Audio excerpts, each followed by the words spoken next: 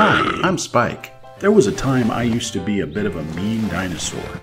I didn't like to share and I loved to eat all the other dinosaurs' sandwiches. I didn't know how to be honest or what honesty even was. I never knew how to say sorry. I couldn't understand why the others didn't want to play with me.